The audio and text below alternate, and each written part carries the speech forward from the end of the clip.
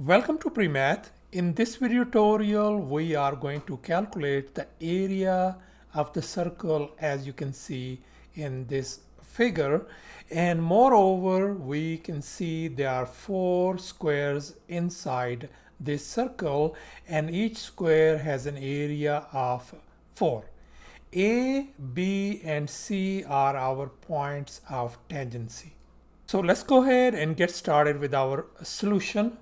And here's our very first step. Let's go ahead and remove the shade from this figure. And here's our figure without a shade. Now let's focus on these squares. We know that each square has an area of 4. Now let's recall the area of a square formula, A equal to S square, where S represents the side of a square. So thus the side length of each square is going to be 2 units. That means this is 2, this is 2, this is 2, this 2 all the way. Now let's focus on this figure once again, and we know that this O is the center of this circle. And here is our next step. Let's draw a perpendicular from the center to this chord BC. So let's go ahead and carefully draw a perpendicular, and this is 90-degree angle. And this point, by the way, is, I'm going to call this point E, somewhere on this chord BC. And we are also going to connect this O to this point of tangency C over here. Then as you can see that this is going to be our radius R.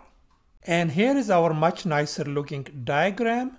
And also keep in your mind that the side length of each of these square is 2. That means this chord BC is going to be 2 units. And now let's recall chord of a circle theorem. A radius perpendicular to a chord divides the chord into 2 equal parts. So therefore we can see that this chord BC is divided into 2 equal parts, BE and EC, and each of them is 1 unit each. So therefore BE equal to EC, and our EC value is 1. And here's our next step. Let's focus on this triangle OEC. We know that OC is our radius, and then EC is 1 unit. Now let's go ahead and see what is the length of this side OE.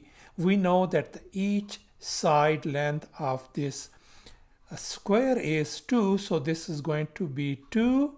And this side is going to be 2 as well. And now this part we don't know, isn't it? So I'm going to call this part as an X. So the total length of OE is going to be from here to here is going to be 2 plus 2, 4 plus X. So it's going to be 4 plus X. So therefore OE turns out to be 4 plus X. And we also know that EC equals to 1 and OC is R.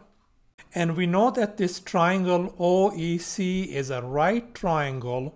So therefore we are going to use the Pythagorean theorem. Here's the Pythagorean theorem: a square plus b square equal to c square. In our case over here, EC, I'm going to call this side A. This OE, I'm going to call this side B, and this longest leg is going to be our side C.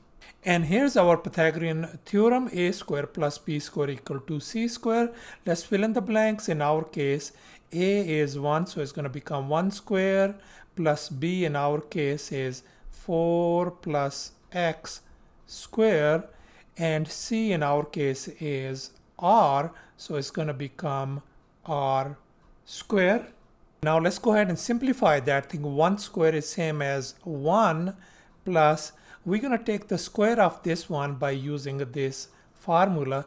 a plus b square equal to a square plus 2ab plus b square. So that is going to give us 16 plus 8x plus x square equal to r square.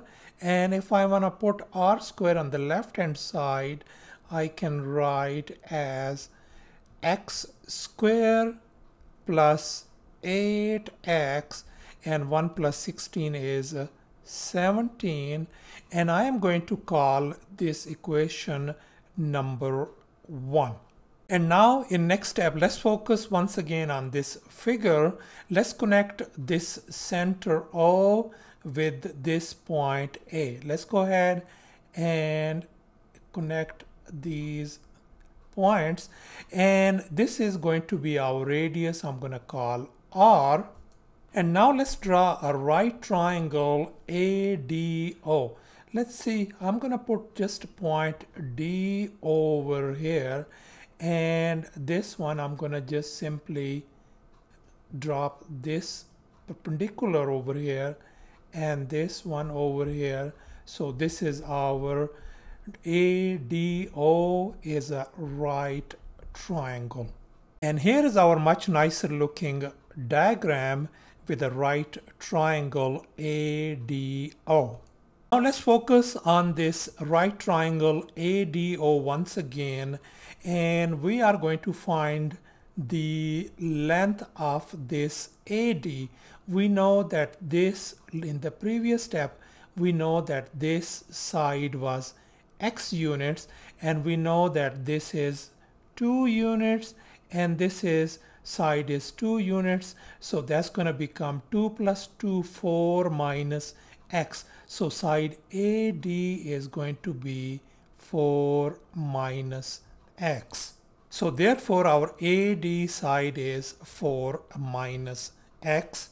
And this side OD is going to be, we know this is 2 units and this is 1. 2 plus 1 is going to be 3. So therefore our side OD is going to be 3 units and OA is R.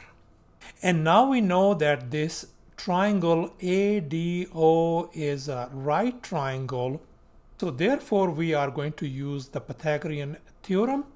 And here's our Pythagorean theorem: a square plus b square equal to c square. In our case, I'm going to call this side OD as an A, this side AD as a B, and this longest leg is going to be side C. And here's our Pythagorean formula. Let's go ahead and fill in the blanks. A in our case is 3 square, and then B in our case is 4 minus x square, and C in our case is R. This become R square.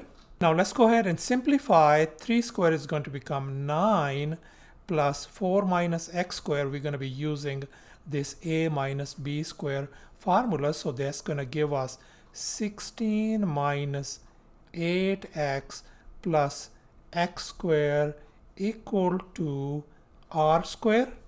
And now I'm going to put R square on the left hand side.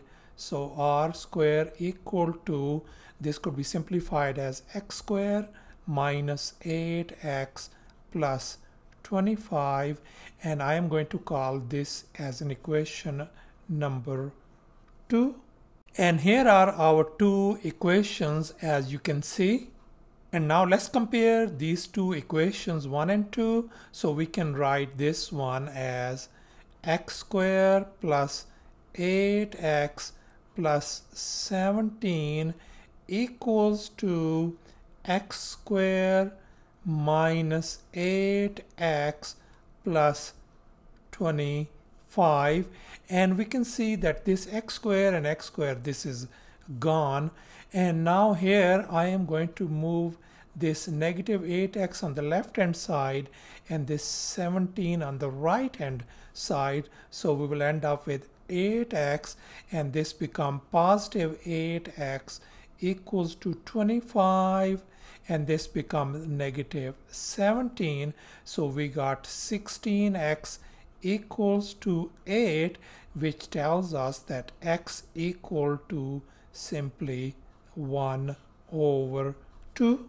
And now in our next step, we are going to substitute x equal to 1 over 2 in equation number 2. So this equation number 2 is going to become this equation, r square equal to x in our case is 1 over 2 and then square minus a times 1 over 2 plus 25. Let's simplify furthermore. R square is going to become 1 over 4 and that's going to give us negative 4 plus 25. So that means R square equals to 1 over 4 plus 21. Now let's simplify the right hand side. If we add these two numbers, we are going to get 85 over 4, and let's take the square root on both sides. We want to undo this square, so that is going to give us simply r turns out to be square root of 85, and the square root of 4 is going to become simply 2. And here it is, final step. Let's calculate the area of this circle. And here's the formula of the circle, a equal to pi r square, and in our case r is square root of 85 divided by 2. Let's go ahead and fill in the blanks. So a equal to pi times r in our case is square root of 85 divided by 2 and then square it. So that's going to give us pi times 85 divided by 4. So that means area turns out to be 85 pi over 4. So thus the area of the circle turns out to be 85 pi over 4, or which is approximately equal to 66.73 square units, and that's our final answer. Thanks for watching, and please don't forget to subscribe to my channel for more exciting videos. Bye.